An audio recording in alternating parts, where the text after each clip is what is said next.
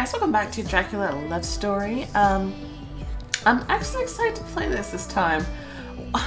Even though I'm a little nervous because we all know how it ended last time with her kind of coming into her own a little bit, and then she discovers that Dracula may or may not, Vlad, may or may not have murdered Gradish in the forest.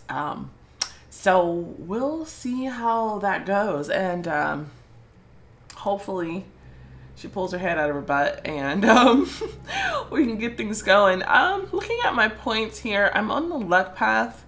I think once I finish season 1, I might want to go back and play the bravery path. People say she has a little bit more, a little more character on the bravery path.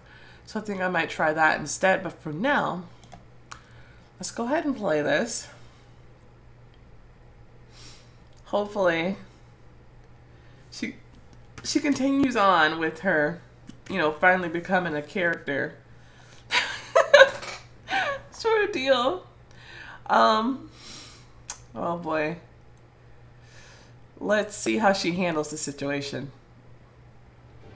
Okay, right back into the thick of it. Okay, chapter 11, Liberation. Melody. Leo's hand grabbed me and pulled me aside. We both fell. I laid with my cheek on the grass and watched Mihai disappear back into the thicket.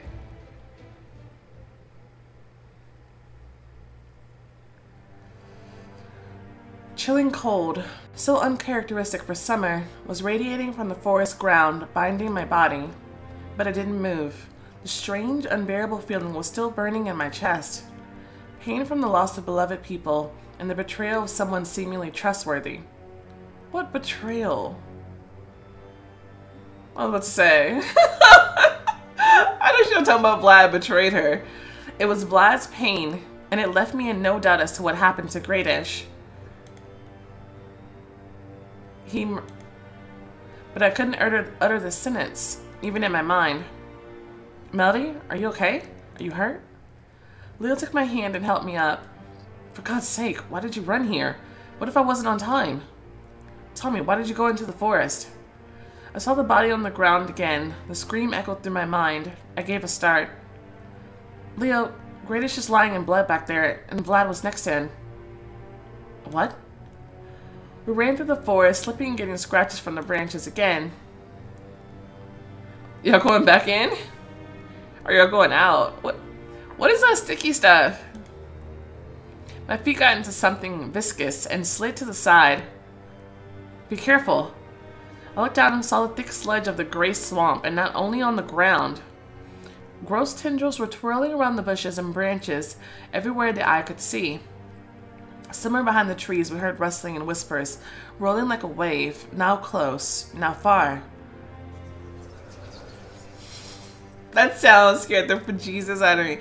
Sorry. I thought someone was in the room. Oh. This again? But there was no time to think about it. We were already running on. Finally, we saw the clearing. Okay, they're running back to the cat. Oh no, they're going back there.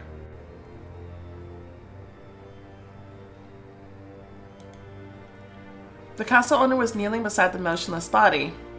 His hand hung in the air for a moment and then touched the shoulder of the laying man. Vlad's pale face writhed as if it were in unbearable pain. No.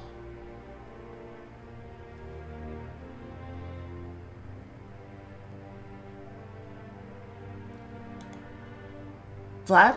What's wrong with him? Leo rushed to Gradish and leaned over his body. Mr. Gradish? Mr. But there was no answer. Crimson, sticky fluid was covering the grass around his body. What do I do?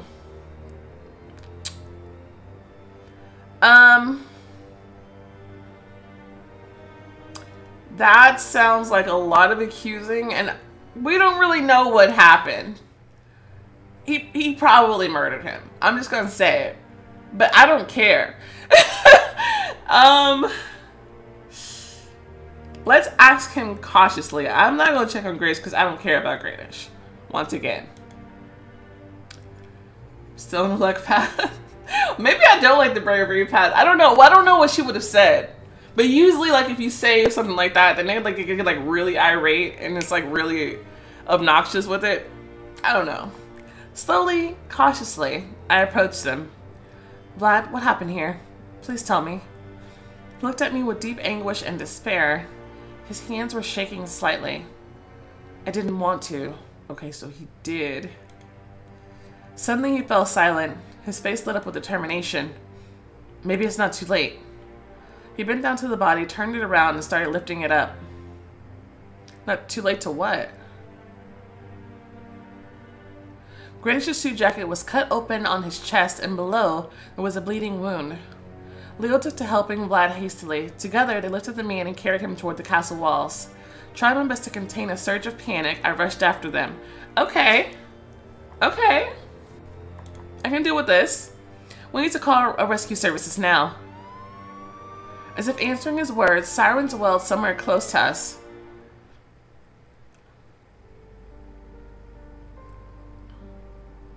The bright lights cut through the darkness of the forest, making the leaves light up with colorful reflections.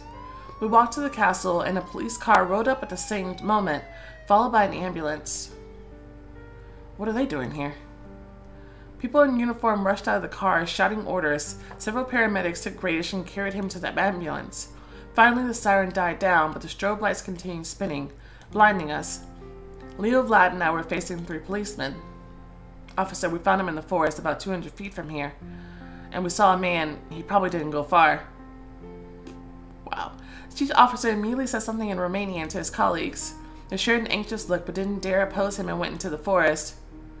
We've got a call from a man half an hour ago telling us there will be a murder here. Bitch ass Noe! Motherfucking bitch! Oh my god, I can't stand his ass! See, I knew something seemed super sketch about that, like, someone adding up, like, fucking Noe, dude. He's such a pathetic coward. He's so pathetic. It's just ridiculous. Because he doesn't believe that love is real or something like that. That is so pathetic. That is so pathetic. Like...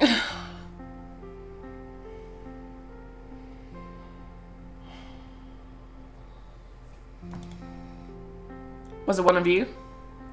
We shared a look and shook our heads. The policeman frowned. Then what were you doing there? We live here? What do I do? Talk first, let Leo tell the story, ask Vlad to tell the story.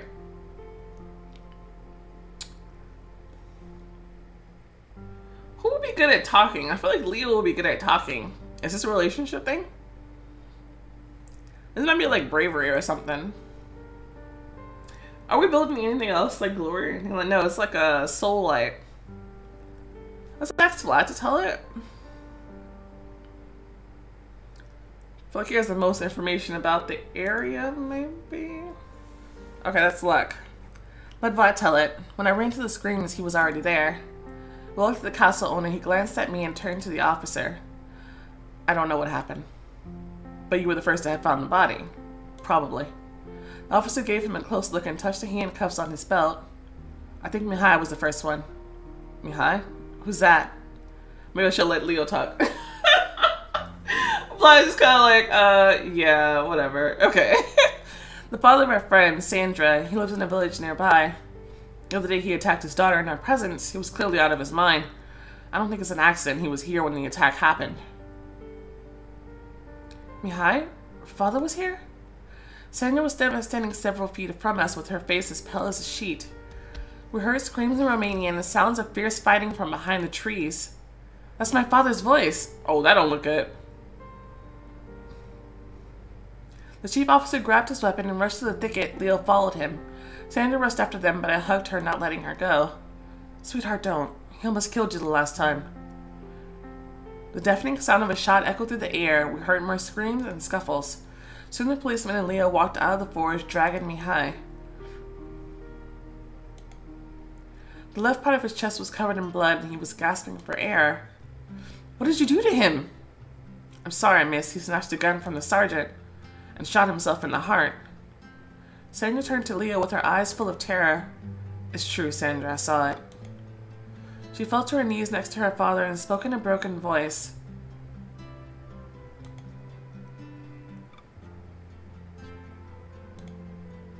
Mihai closed his eyes. The paramedics ran to him and scurried about, then carried him to the ambulance.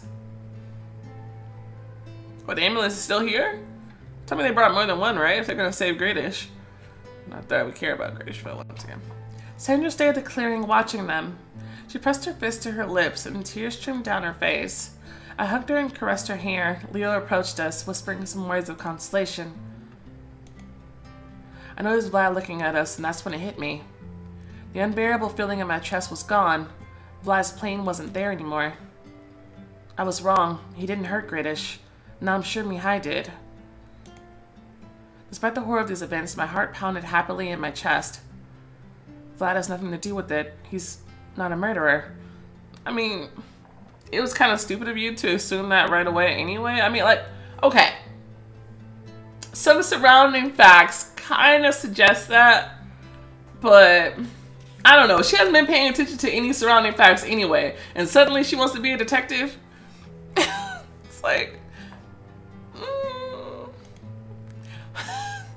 I gotta give her a break. I really do. I got to. I swear. I felt painfully awkward for my suspicions. I looked at him. You want to come closer, be with us, support Sandra. Why aren't you coming? But he just remained still, not saying a word. I got so lost in my emotions that I didn't dare call him. Ladies, gentlemen, take a look here. Do you know this number? The chief officer approached us, showing us a piece of paper with some digits. Sandra wiped her eyes with her hand and looked at it. This is my father's mobile number. Where did you get it? Oh, was he the one who called and said there would be a murder? It was a number someone called us from to report a murder. I still blame Noe. I still do. What? Yeah, and one more thing. This object. Has any of you seen it before? Is it the sickle? The officer nodded his assistant. He showed us a clear sealed bag. Inside there was a bloody sickle. Sandra and I shared a look. Yes, we saw a very similar one recently at my father's house. I see. It's a rather peculiar thing. You don't come across something like this often. My guys found it in the bushes where Gradish was attacked. This is the apparent weapon for the attack. One of the doctors emerged from the ambulance and the policeman went to talk to him. So it was him. Father attacked Gradish. But before he did, he called the police and warned them for some reason. Like he wasn't in control. He definitely feels like he's being possessed. I don't understand. Why would he do that? I asked him just now when we were talking. He said, I didn't want to. He made me do it. He? That's when the officer returned to us. They both. Gradish died back in the forest. Mihai passed several minutes ago. My condolences, miss.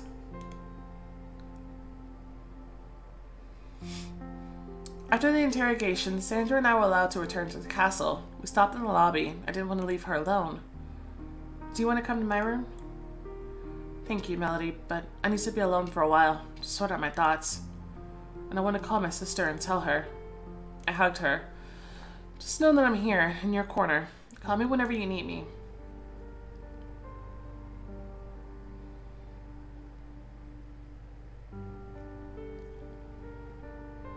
Huh. I stood into the hot shower for a long time, trying to wash off the bitter aftertaste of the evening, but failing. Death again. It hurts so much, and it's so strange. I doubt Mihai knew Gradish. What was the point of attacking him then? But what if he came after Sandra again, and Gradish just happened to be there? That thought sent an unpleasant shiver down my body. And Vlad, I wanted to talk to him, but you didn't. If they're back, I might still catch him. I should go check. But first I need to get dressed. Once again, like, it's like he's trying to play detective, but like, she completely disregarded the he part of someone told him to do that. It's like that wasn't in her discussion at all. And I'm not sure why. It's very strange.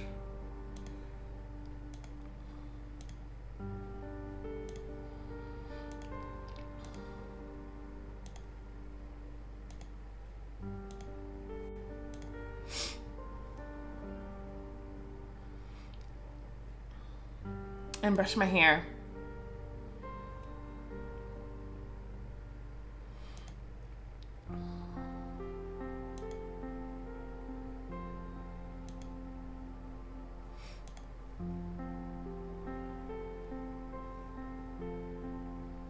The moment I left my room, I saw the policeman in the lobby.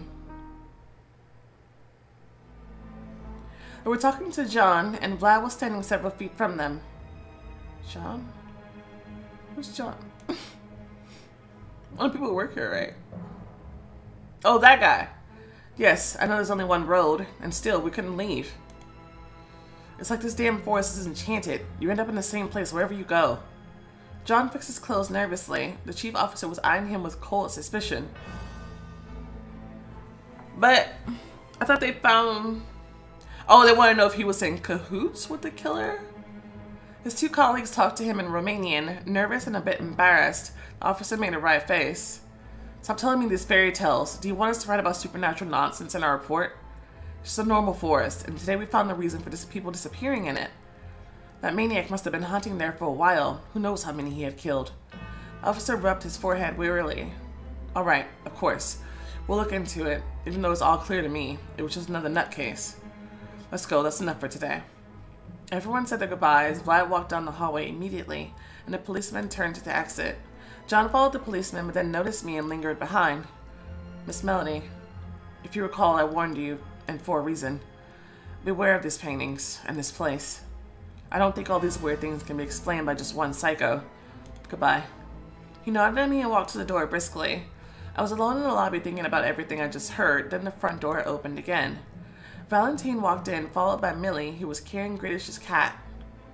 My poor girl, don't be afraid. We'll go to my room and I'll take care of you. It's good that you weren't eaten by animals in this creepy forest. Millie, what were you doing outside at this hour? I thought you fell asleep hours ago. Sure, as if I could fall asleep. Sirens, ambulances, police. It all could wake up corpse up. And apparently, there really are corpses. I still with my mouth agape, not sure what to say. Yes, I know everything already. It's so unfortunate. I feel sorry for Grady. She seemed like a nice dude who loved animals, but most of all, I feel sorry for Sandra. Yeah. But everyone forgot about Gardenia with all this fuss. It's a good thing she came back on her own. On her own? The cat run and hide in the kitchen, hiss at me, bit me. I couldn't take it. Oh, thanks to Miss Millie, she helped me. Oh. Millie still. Good on you for taking care of her. Everyone really forgot about her, but now the little baby is safe with you. My sister smiled with joy and slight embarrassment. Sister really appreciates your words. She turned around, trying to hide her smile. Alright, I need to take care of Gardenia. Good night. Millie left. Valentine was also about to go when I stopped him. I need to talk to your master. Do you know where to find him? Well, if you had... Why does she keep getting distracted? Let's go.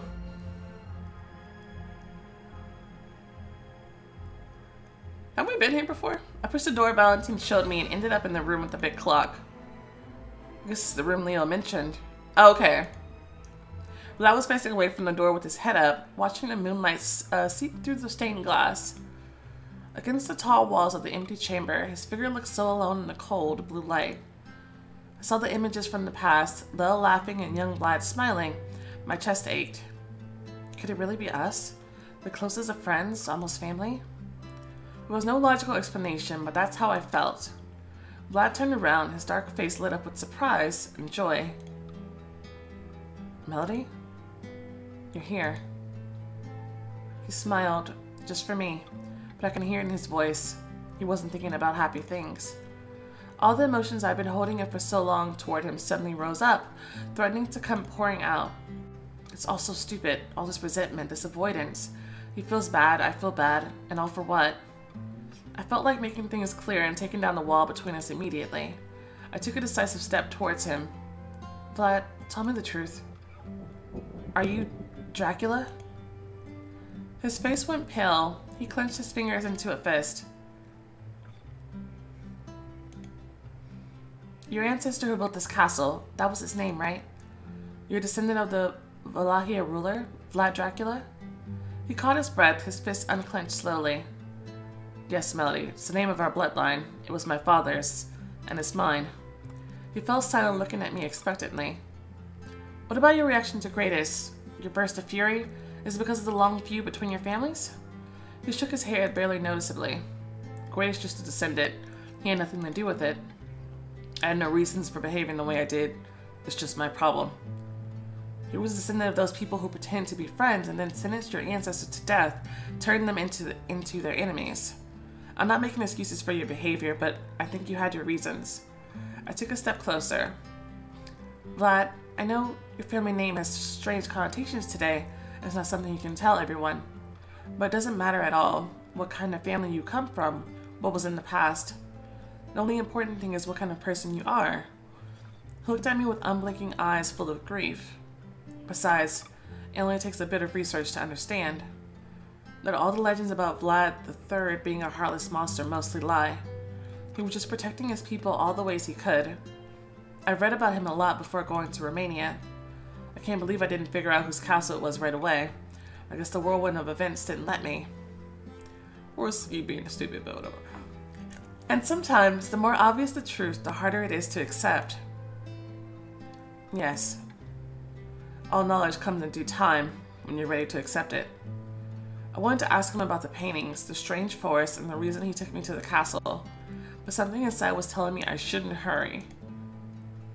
Give him time. You can't make a person confide in you. What it takes is showing you're ready to listen. Vlad, I want you to know I'm not judging you.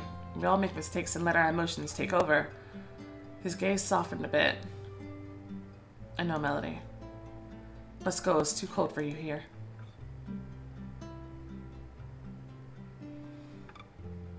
Okay. I feel like we're making some progress. Finally. We ended up by my doorway too fast. We both froze by the entrance, looking at each other.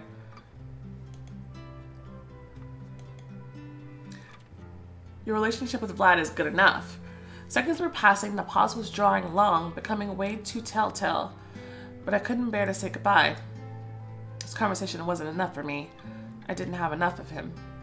I don't want to leave. Why should I? Suddenly Vlad said, "The Book of Romania Myths. You took it in the library. Do you still have it?" "Yes." "What piqued your interest in it?" Piked. I don't know. "A legend called Mistrul Menel. Do you know what it's about?" Vlad frowned slightly. Master Builder Menel is a ballad about an architect who wanted to build the best cathedral in the world, but he had to make a horrible sacrifice for it. He had to brick in a living person to the wall at the foundation. Why? Ooh. But there are plenty of other stories in the book, happier ones. If you feel like it, we can take it and go to my room. We can sit by the fire and read. Ooh, to Vlad's room. Let's go. Oh, here's a little gingerbread man. It looks so cozy in here. Oh, look at the fluffy rug. Yeah, be careful with the embers. Vlad opened the door. He then, your relationship with Vlad improved. He then led me into a spacious room submerged in mysterious duskiness. I like how, like, the choices in this one, they don't let you know right away. Like, if you've chosen something you want, they'll, like, delay it for a second. You're like, wait, did that do anything? The fireplace was the heart of the room. The tongues of the fire were fighting furiously, one moment rushing at each other, the next biting into the logs. I froze, unable to look away. The fireplace was scaring me with its heat and living aggression, but at the same time, its warmth and light were beckoning me. I'd like you to feel free here. I looked at Vlad and noticed with surprise that he was changing before my eyes.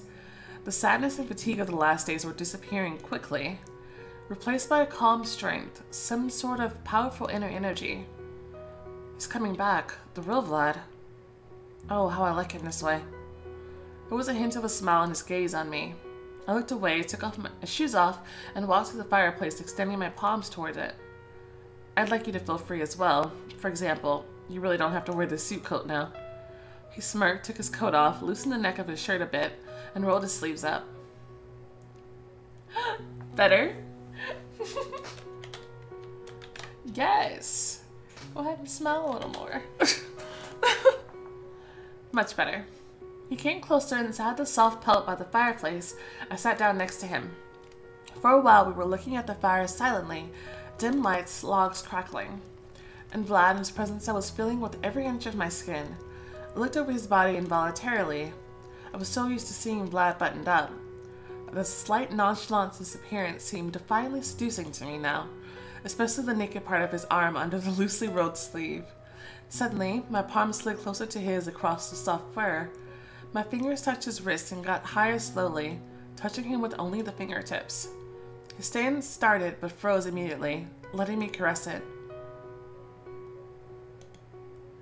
Painful tension flickered in Vlad's face for a brief moment, but I noticed it and jerked my hand away immediately. Suddenly, I knew. The touches pained him. They always have, ever since we first met at the hotel bar. Vlad, can I touch me? I can. Yes, but through pain? How come I've been so blind and oblivious until now? Hallelujah! Okay. Jeez! Finally! She's becoming a character. I like this. Thank you. He turned away looking at the flames. I'm a very strange person, Melody. I've got serious issues, and this is one of them. Inability to touch other people? Is it some kind of phobia? Though, wait, you touched Millie just fine, and Leo. Everyone. Except for me. Yes, because you're not like everyone. I paused to think, deciding whether I should take what he said as a compliment or not. There's a lot of light in you. A special light. So light! And my darkness is too black. Your light and my darkness, those two cannot touch. What? I don't understand. It's too early. You'll understand a bit later on. But is there a way of doing something about it? Some sort of therapy? He smirked bitterly and looked me in the eye again. There is, but not now. It takes time. Melody, I'm sorry for trying to become closer to you, to ignite feelings in you. Truth be told, I have nothing to give you in return, only my heart torn to pieces and a whole lot of trouble. You see what's already happening, and it can be even worse. For your own good, I should have disappeared from your life, but I cannot. Yes, I'm the worst of those I could imagine next to you, but I want to be the one. I'm sorry. Does his hands seem like very pale? Like, besides his skin up here? I'm sorry. I'm sorry for the selfishness, for asking you to trust me when even I don't trust myself.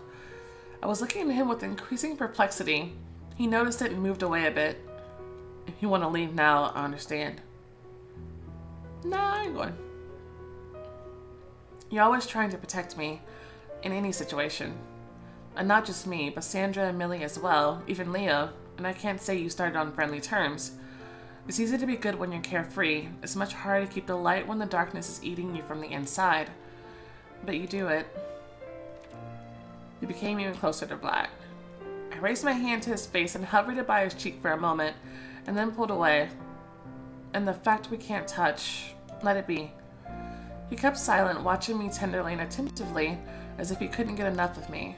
I couldn't look away from him either, feeling the blue of his eyes pull me in, and I couldn't hope to return. Then something snapped inside me, and I saw clearly. Right now, a person I've been waiting for all my life, even without knowing it, is sitting in front of me. And I've missed him so much. That's when I heard his voice. You know, I've missed you so much. Just several words uttered calmly and simply without any anguish. But I felt as if a powerful force caught me, tore me from the ground, shook me in the air, and left me floating. I gasped for air and whispered quietly, "So, did I?" He smiled. He leaned closer to me and blew the locks of my hair off my forehead softly. For a moment, Vlad froze, taking my smell in. It was so close that I felt the warmth, the energy of his body. I felt all of him. He pulled back a bit and looked me in the eye again. So it's a good thing we met. My head spun. My lungs were giving me just tiny bits of air, making me breathe fast and shallow. And Vlad kept looking at me. His gaze spoke more than the most straightforward words could. It was telling me how much he'd like to press me closer, cover me in kisses, hold me. How he would caress my body, study its curves, feel it shiver under his fingers. How he liked to have all of me, unreservedly, and how he already does in his thoughts. My body was answering with sparks of warmth to each sparkle in his eyes, and saying yes to all his wishes in advance. Oh.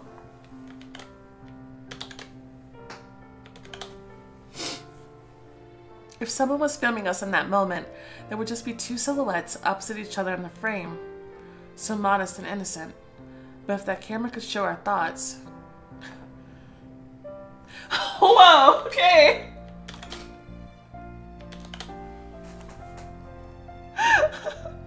There would be two entangled bodies, unable to have enough of each other.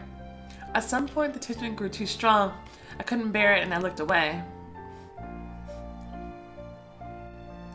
Sadness came, squeezing my heart. I reached for the book to chase it away. We wanted to read. Vlad smiled, took the anthology from me and opened the index.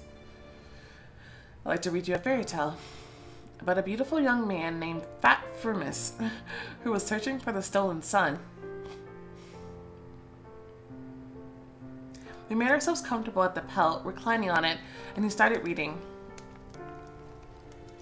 Back in the old times when people existed only in the grains of the future, Vlad was reading fragments in Romanian and then translating and explaining them. He was very talented and eloquent at it. I was listening to his velvety voice, watching the movement of his lips, catching all of his emotions, and kept submerging into the atmosphere of the fairy tale, not only in the story but also in reality. At some point, I felt so safe and cozy that I fell asleep, right next to the fireplace on the pelt, accompanied by the sound of his voice.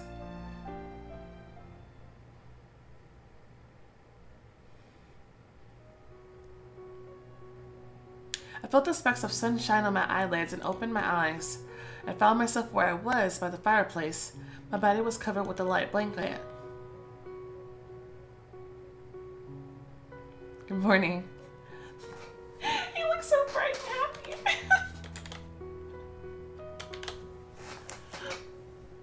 Vlad was standing by the window and his face was lit up by the rays of the morning sun. Apparently my reading makes the best soporific. I smiled embarrassedly, got up and started fixing my clothes.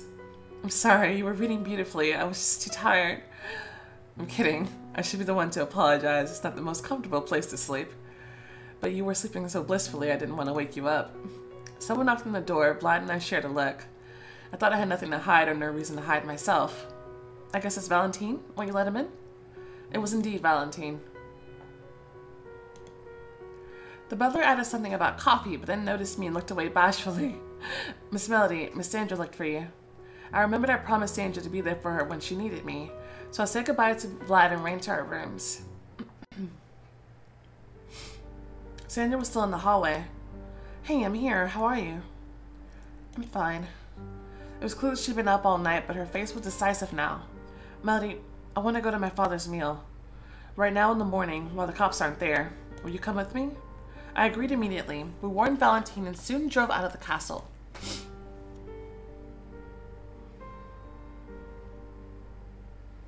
The mill was at the outskirts between the cold village and the cold forest. It's very old, but father was taking care of it, so it's perfectly fine. Sandra looked pensive. What do you want to find here? I don't know, but I must understand father's motives. Sandra... You're right, we need to act. Now I'm doing bravery. I heard the policeman's conversation last night. They said it was pretty clear to them that he was just a lunatic. Yes, I understood. They won't look into this case, so we'll do it. I agree. The mill was his second, if not first home. I think he loved it more than he loved us. If there are answers, they're here. Oh, whoops.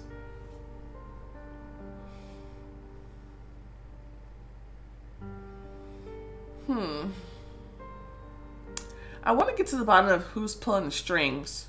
And until proven innocent, I'm blaming Noe for everything. Or possible reincarnated Mehmed. Huh. We also don't know what happened to Hassan after all this time.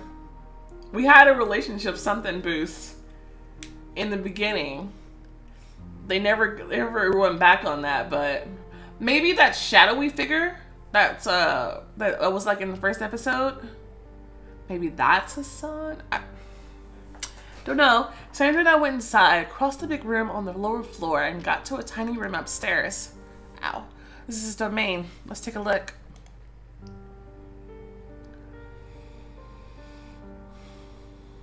The room looked dark and not very tidy. Everywhere we could see, there were old magazines, instruments, and work appliances. Sandra took to examining the space. I decided to stay out of her way and took the nearest magazine from the table. It was an old atlas of Romanian towns. Interesting. I thumbed the pages, yellowed from time, and suddenly saw a familiar name. Brazov. That is familiar. I don't remember from what, though. In the lower corner, there was an inscription someone wrote with a pencil, the street name and a house number. I knew that address. It was the Museum of Brazov. Sandra. Sandra ran to me and examined the page closely. It's his handwriting. He wrote down the museum address. Was Mihai interested in art? Sandra only snorted back. No. Father and art were on different planets. She walked to a closet briskly and came back with a heavy notebook. Did he happen to come in touch with one of the paintings, perchance? Alright, when did you go to Brazov? On the 14th. That's when the custodian was murdered. Oh boy. It's his recordings of clients, who, on which day, and how much of what was mailed. She stopped and pointed to an empty column. There it is, the 14th. Not a single entry he wasn't working that day. And it's midweek in the middle of the season. Father would never let himself rest at a time like that. Sandra, are you thinking? She paced around the room. Elinka said that Father didn't spend the night at home and came in the morning all morose. You got to Brazov approximately by noon. Leo said the blood didn't look fresh. The body could have been laying there since the early morning. The custodian's granddaughter found him when she came to work. But the main thing is the method of killing, so unpractical and atypical. Slashed wounds could be delivered by a sickle. She stopped and ran her fingers through her hair. Of course, we'll have to prove it all, but I think it was him. So 3 attacks? The custodian in Brazov, you at the festival, and Gradish in the forest. I was just a random link, a witness who could stand in his way. I guess after Brazov, Father hid the sickle in the cellar, and I took it upstairs and left it in the kitchen. He must have arrived there when we left and figured out we had found the murder weapon. And he knew the person who found it won't stop piercing the pieces together and will learn the truth eventually. Are you like that? Oh yeah. In fact, if you hadn't scared me to death that night, that's what I would have done. Alright, but we still have the custodian and Gradish. What do they have in common? Sandra and I said it almost simultaneously. The paintings. Yes, the paintings. But a Miller killing because of the paintings? That's too strange. Before he died, he told me he didn't want to do it, that he made him do it. Mihai could have been manipulated into doing it. We heard footsteps from below. Alinka got up to us via the stairs. Sandra, you're already here? Have you found anything? We told her everything. She paused thinking about hearing about him. A couple days before my first attack, when Leo and Millie saw me for the first time, a strange man came by our house. He was clearly a foreigner, even though his Romanian was flawless. And he asked me about my grandmother, if I knew what she was doing, if I could do the same. There are a lot of people like him. She was well known for her abilities. People still come. Yeah, so I immediately chased him away like everyone else. I thought he left, but then I saw him talking to Mihai on the road. My father didn't speak to his own family, let alone strangers. Yes, but he was standing there listening to the man attentively, and then they left somewhere together. How did that person look? That's the most interesting part. I remember it was a man, but his appearance was as if it were erased from my mind. Sure, I'm not all there, but my memory is just fine. I think he wasn't a commoner. He must have power as well. Power? As well? Alinka, tell her everything. The girl looked at me with doubt. I can do a lot of things. I really inherited our grandmother's gift of singing, but it's only called a gift. In reality, it's a heavy cross to bear. And I want to live like normal people, so I prohibited myself from even thinking about it all ever since I got my power when I was younger. But when that man came, it all started anew. Her words made me shiver. So Alinka's some kind of a witch? And some other mage came to visit her? Until recently, these thoughts would seem somewhat stupid to me. But given the latest events, they didn't look all that weird. Finally! So there was someone else after all. Who is he? What did he want? She looked at her sister bashfully. Some kind of mage, huh? I didn't think I'd ever ask you, but can you look it up in your cards? I did. No result. There's another way, actually, but you won't like it. What is it? Ask the spirits. I can try to summon our grandmother. Sandra slapped her palm on her forehead and shook her head. Alright, let's try it. Alinka turned to me. Melody, do you mind? After all, it looks pretty scary. Oh no, yeah. Yeah, I'm in. I don't believe this stuff, but I doubt it'd be worse. You need some proof. So you can get with the picture. Alinka got a deep dish with water and a needle and a thread. She sat at the table, took the thread by the end, and submerged the needle into the dish so it would float on the water. Sandra and I stepped back to the wall just in case. Alinka closed her eyes and muttered some words, hovering her hand over the dish. The needle moved suddenly, gliding on the water, then spun like crazy. Then came a hoarse, deep voice. I whispered to Sandra frightenedly, "Please translate it all for me." Sandra nodded. Alinka gave a start, then froze like a wax doll. Her mouth moved separately from her face as if someone else was guiding it. The voice came again, and Sandra whispered the translation to my ear, so I understood everything. "I'm so glad our gift didn't go to waste. You got it. Your Father Mihai was all empty. It was such grief. My only son couldn't see anything. I tried everything I could, but to no avail. What is not has nowhere to come from. Before I left, I told him to perform our duty, but what could he do without the power? Do you even know about the duty? I'll tell you. It's yours now. The gift has been in our family for many centuries, and we've never done any harm to people. Unless they asked for it, and they did. They often did. But they never thanked us for help. They just chased us away. People never forgive those who saw how wretched they really are." Alinka's neck went limp, and her head dangled along her shoulders, but she immediately sat straight as a string. Long time ago, back when Constantinople became Istanbul, our ancestor named Simeon got into trouble. His fellow villagers almost burned him for their own little sins. But the master saved him and dragged him out of the flames. Master? Oh, Lord. Simeon became his faithful servant then, following him everywhere. And when the master passed, he swore to keep a slumber in the tomb and ordered that to his descendants. It's our duty to hide the tomb in the forest, making it invisible to people.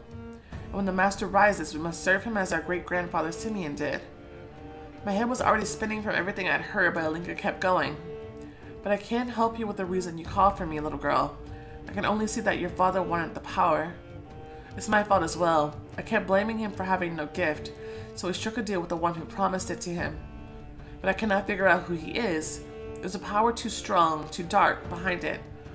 None of us could ever have dreamt of this power. So it's not the master. So it was somebody else who swooped in, trying to use his family line again.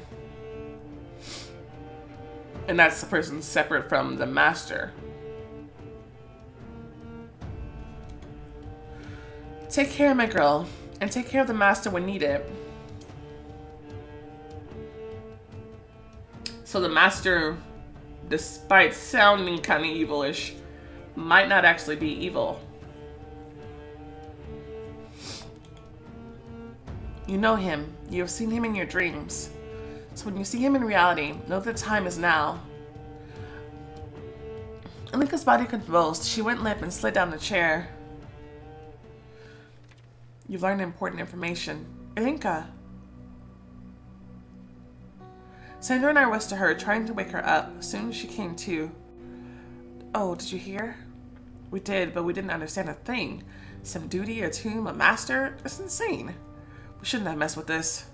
My initial thoughts echoed Sandra, but then Constantinople became Istanbul in the middle of the 15th century when Vlad Dracula was the ruler here.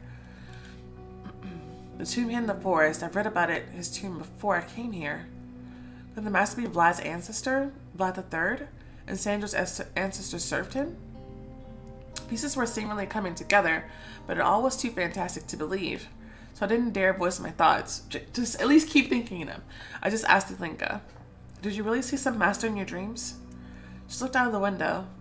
It's almost noon. I think we should get going.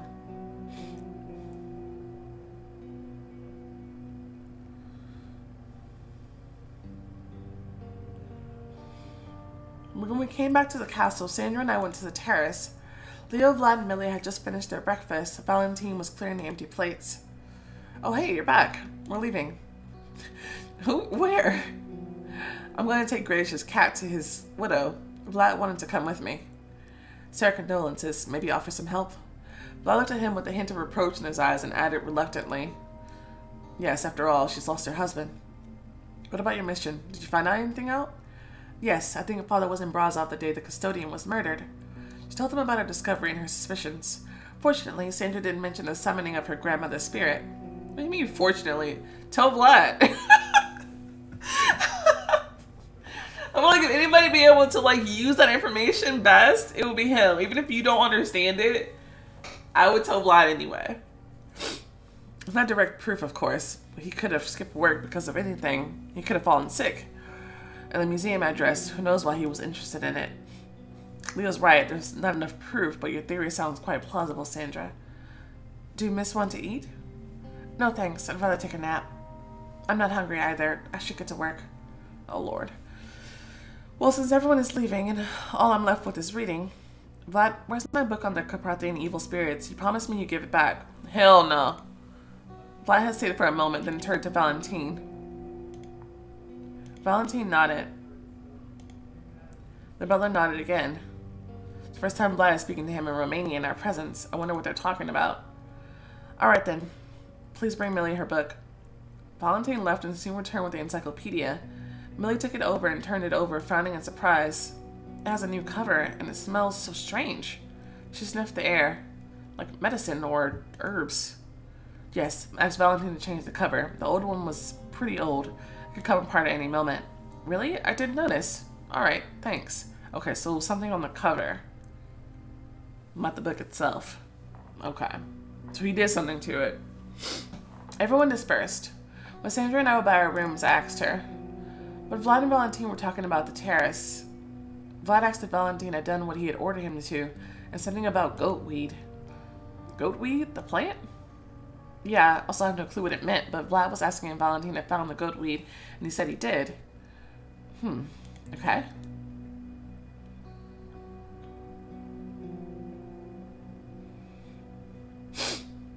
I took to work as soon as I got into my room. In a couple of hours, I could see not only the little finger, but also the woman's hand and a part of the dress. And soon, I was in the past. Here we go. The events of the past shifted to 2 years forward and will happen in 1446 from now on. Lela is 16 years old.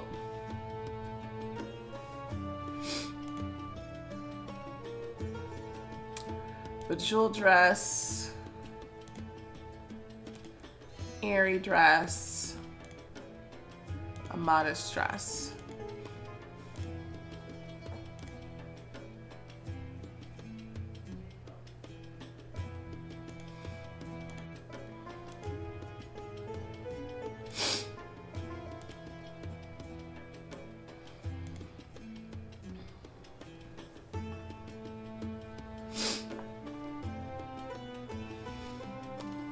Luxuriant locks, dark braids, fair braid, loose hair. I like it. 0 gems, no!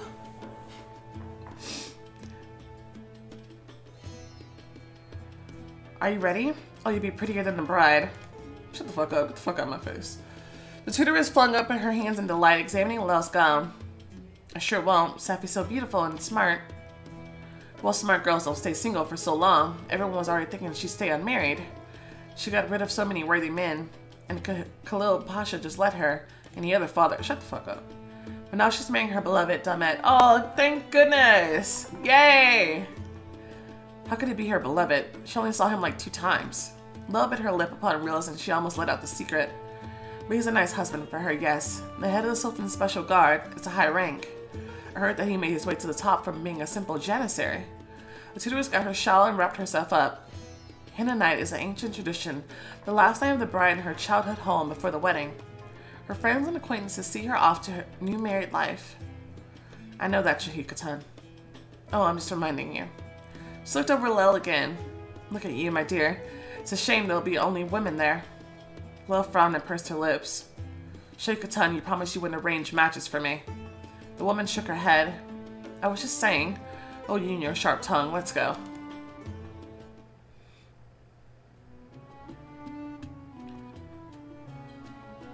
Don't I have at least enough power to get her replaced? Seriously? Because that bitch gotta go. That bitch gotta go. There were already several dozens of women of all ages in the lavishly decorated chamber. The bride was wearing a red bejeweled dress, according to tradition. Look, it's Hun. Welcome. Congratulations. You've finally been together after 4 years of waiting. Seffi smiled and whispered, "It's all thanks to you. All these years, the Met was carrying my portrait. It kept him safe in the toughest fights, and it kept our love. I don't think the portrait had anything to do with it, but I'm glad I was helpful to you." New guests arrived, and Seffi went to greet them. "Hello, darling. How are you?"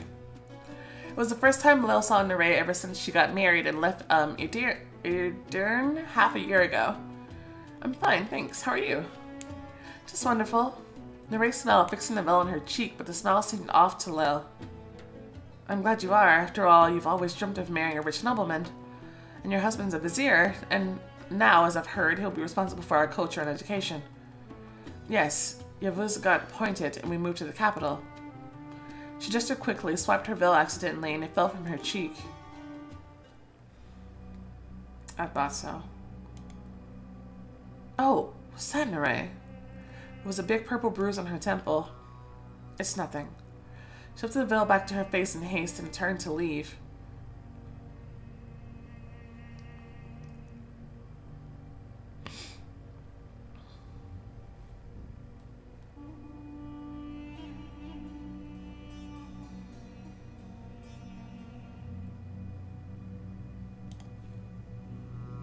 "Tell me what happened." Nerea turned around, her eyes watered a bit, and her face was vexed all of a sudden. "The flip side of marriage." "But you don't have to suffer it." Nerea smirked bitterly. "What choice do I have? Everyone suffers it, so will I. Don't be in a hurry to get married, Lil." She jerked her hand free and walked to the other side of the room. The traditional rites of the henna night began. The bride's friends were dancing in a ring around her and singing goodbye songs to her, putting coins in her hands, wishing her a rich life. Finally, there was one final rite with henna. While the preparations for it were underway, an unfamiliar woman approached Lil, looking at her with an intent gaze. "So you're Aisha's daughter. It's amazing how your eyes are similar." Okay, it's the first time we've heard about, like, our parents' name, I think. Lil smiled confusedly. "Yes, did you know my mom?" "Hello, Halim. What do you want from her?" "Nothing. I just wanted to meet her." The woman smiled cynically and stepped aside. "Who's that?" "Is that Mehmed's, She used to be Sultan Murad's favorite, basically this palace's queen." Yeah, she kind of reminded me of Mehmed. Like, they had a similar smirk to them. So that's Mehmed's mother. But why does she care about my mom? Now she's no one, just a concubine, forgotten by everyone. I'm so sorry for her. Oh, you shouldn't be. She wasn't sorry for anyone. She was the one who brought your mother to the grave. What? The tutoress caught herself, fell silent, and turned around. Oh, now you ain't got shit to say? This is the only time I want you to talk. Look, they're carrying the henna already. Let's go. Bitch. The servants brought in a big tray. Candles were lit up in the corners of the room, and in the center there was a big pile of greenish powder. The powder was mixed with water, and now there was liquid paste. Tradition says the woman who is the luckiest in her marriage must paint the bride's hands with henna. So that bride would be as lucky as her in marriage she is. It's Nerea Khatan tonight.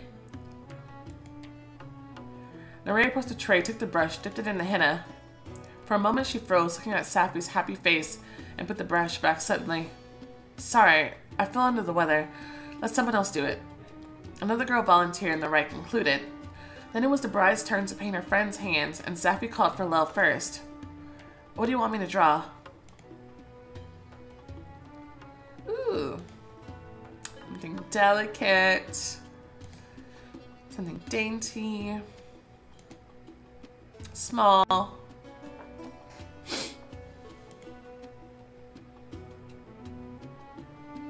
Well, I like this hair for a while. That means I won't be able to see the tattoo. So I might want to get this one. Oh.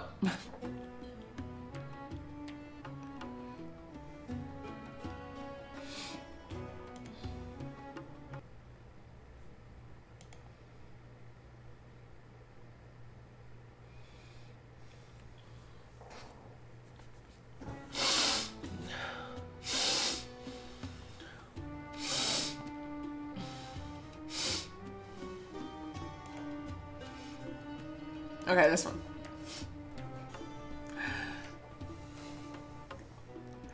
There, it's almost done. I just need to fix this line. It didn't take color. Safi applied a bit of pressure. Crack. A thin brush in her hand broke. Oh, Lord. The chamber fell silent at once. All the women were looking at Lel in horror. What? Does it mean something?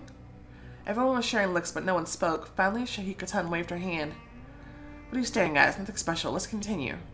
The woman scurried again, speaking a bit too loudly than they were supposed to. Lel thought the room was going stuffy, so she walked to the exit.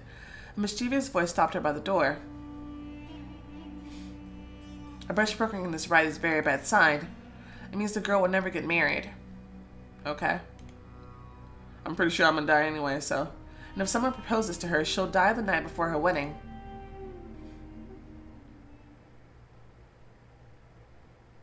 Okay. I'm pretty sure she's gonna die anyway, so. Lo entered the classroom with a pile of drawings and started putting them down on the teacher's table. Several kids, 10 to 12 years of age, were chatting happily and paid her no attention. But one thin boy with a delicate face and pretty wavy hair approached her. Hey there, Radu. How are you doing? Oh, he's cute. Do you need help, Lokatan? He's super cute. Why do I feel I'm worried about him?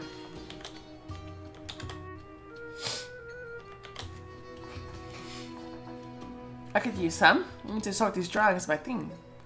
Radu took to work eagerly. Lil snuck a couple of peeks at him, barely containing her smile. He's all frowny as a hedgehog, but he's still so beautiful. How are you doing without your brother? Don't you miss him? No. The boy said it too fast and too sharply, and then immediately looked embarrassed. I mean, it's fine. I'm a grown man. I can manage. Grown men can miss someone too, Radu, but there's something shameful about it. Soon, Aziz Pasha will finish tutoring Vlad, and Vlad will be back. Oh, that's Vlad's brother? The boy nodded hesitant. Soon they were done with the drawings, and he returned to his friends. Look, Atan, you're so helpful. I can't imagine what we'd do without you. The teacher entered the classroom, and the kids went quieter immediately. Why don't you reconsider your decision about teaching? No, Mustafa Hojam. I enjoyed drawing the studies material for the school. But teaching is not my cup of tea. I like to dedicate myself to painting. I see, I see. Besides, you have Zara, and you work great together. Oh, there she is. Alright, kids, come to the neighboring classroom. Boys and girls crowded the exit, and soon the classroom was quiet. Those drawings are marvelous, Kalakatan. They'll be of great help to us. Lo took to showing the illustrations to Zara. The teacher left for his study. But then there came a loud thud on the door. A man entered the chamber, stepping proudly. I'm guessing this is Nore's husband. His clothes hinted at his high rank, but Lo had never seen him before. He gave the girls a contentious look. One of you is Zara Katan, I presume? I guess it's you. Yes, my lord. And you are? I'm Yuvuz Pasha. Sultan Murad put me in charge of putting culture and education in order.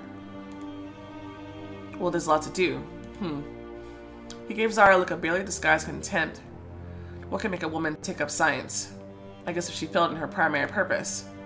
If I recall correctly, you weren't very successful in the harem, so you became a teacher out of despair.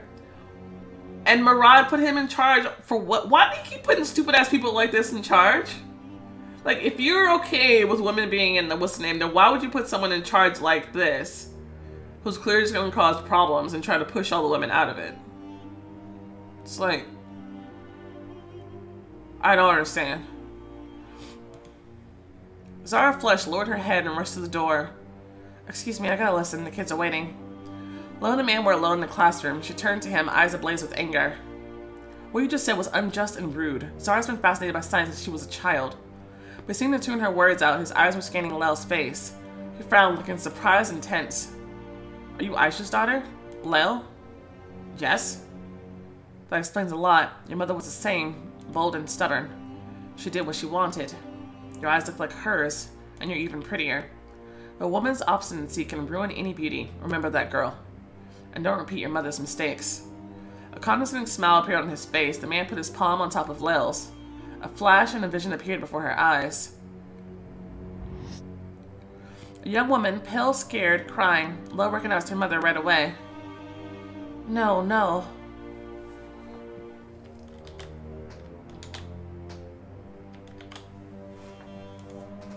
She was stumbling back and whispering, then almost screaming. Why are you doing this? It's not fair. Not fair. Another flash and Lil came back to reality and jerked her hand back at a rapid-fire pace. Yusuf Pasha smiled smugly again and left the classroom. Right after that, Teacher Mustafa walked in and looked at Lil worriedly. What's wrong, my dear? Did he offend you in any way?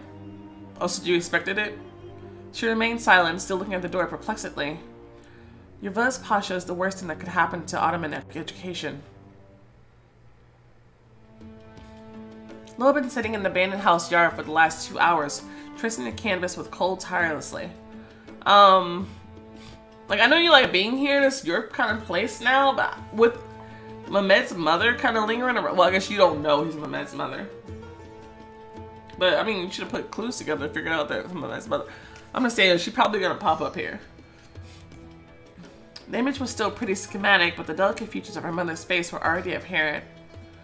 I could never remember her before. There was only a vague image in my head, indistinct, far away.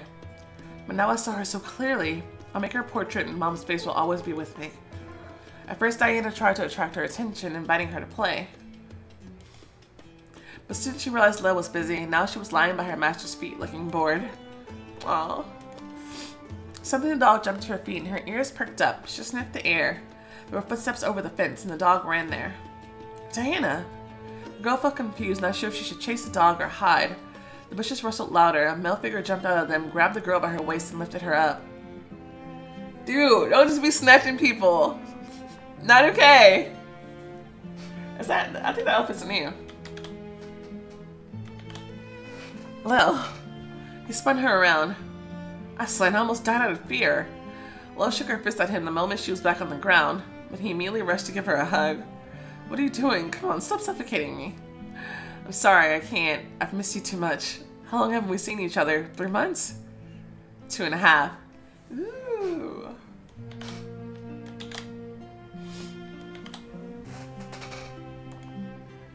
Lil turned around, spotting her second friend. Vlad, you're back too. I am. He came closer and Lil wiggled herself out of Aslan's embrace and rushed to hug him. For several seconds, Vlad was just standing there, watching her with his usual restraint. But then his hands rose and closed in on her back in a firm embrace. Yes, Lil, we've missed you very much.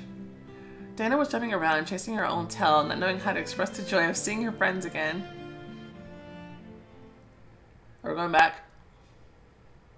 Oh, thank goodness I survived. The past is so stressful. I hate everything back there. Besides her relationship with like her friends back then, it's just like terrible. It's a terrible place to be. I woke up and immediately heard a delicate knock on the door. Rubbed my face to come to my senses and went to open the door. Am I interrupting something? No, it's fine. How was your visit? It's fine, Melody. If you're not busy, why don't we... Behind his back, there came a sound of shattering porcelain and ran out of the room. There was a broken vase lying in the middle of the hallway, and Valentine was standing next to it, holding 3 vases like that one. Each contained a small bouquet of yellow field flowers. I guess he decided to carry all the vases at once, and one slipped. That's when I noticed Vlad looking at the flowers too. His expression changed immediately. Valentine? What flowers are these? Vlad approached him in brisk steps and grasped one stem from a vase. This is not goatweed, it's goldenrod. He exhaled out and gave Valentine a heavy look. Did you use it for the cover as well? Valentine went pale and nodded, frightened, muttering some explanation. But Vlad wasn't looking at him anymore. He was already running down the hallway. Oh no. Millie! He pushed the door to my sister's room. It was empty. Vlad, what's going on? Is Millie in danger? Yes. He ran further and I followed him. Vlad? Oh, that's the room he stopped me from going down. We ran through the dark corridors and staircases. Bly and I were going deeper into the underground part of the castle. I wanted to ask him what was going on, but I was out of breath, having run quickly and still fearing for my sister. At some point, we paused at a crossway and I recognized the spot. That's what the sounds I heard in the wall led me the last time.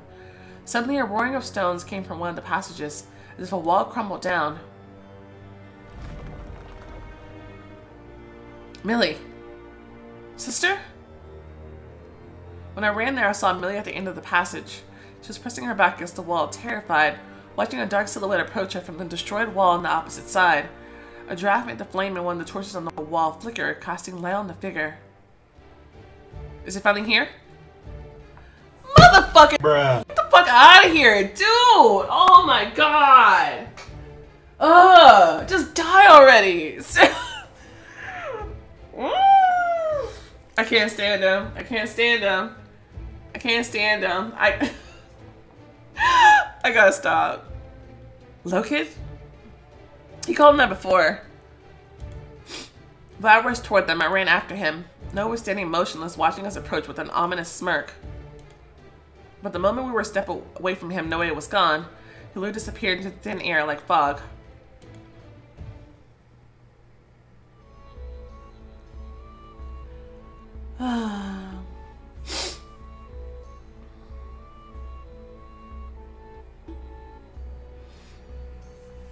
I hate him. I hate him so much. Alright, the next one says the king steps on the stage. I don't know in particular which king they're referring to, but I guess we'll figure it out. Noah is pathetic. I'll say it again. He's pathetic. I hate him. He should die in a fire. I stop. But,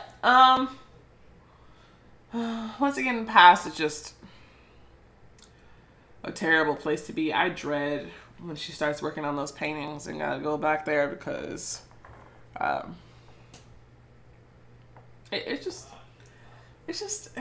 too much. It's just too much. Too much stuff, you know? Like, the situation is already bad, like, there's too many enemies popping out. Like, you know what I mean? Like, it was already enough. Like, why they add new people? It's like, I don't know. It's like Mehmet's not fully gone. You know what I mean? Like, why we gotta add this other stupid idiot? Like, for real? I don't know. Anyway, I enjoyed the Vlad in the Vlad scenes this time. That was really nice too. Yeah, I feel like we're finally making some headway here. I feel like she's putting some pieces together. Not so much in the past, but in the present. I feel like she's putting some pieces together. She's finally becoming part of the bigger overarching story.